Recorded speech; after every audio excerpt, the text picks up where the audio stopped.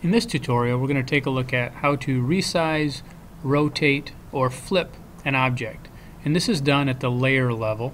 I have my T-Rex layer. I'm on that layer. I have that layer selected. I'm going to go to Edit and then Free Transform. And I get these handles. So on any one of the handles I can grab and I can resize that image. If I grab that handle and pull it to the other side, it's going to go ahead and flip that object.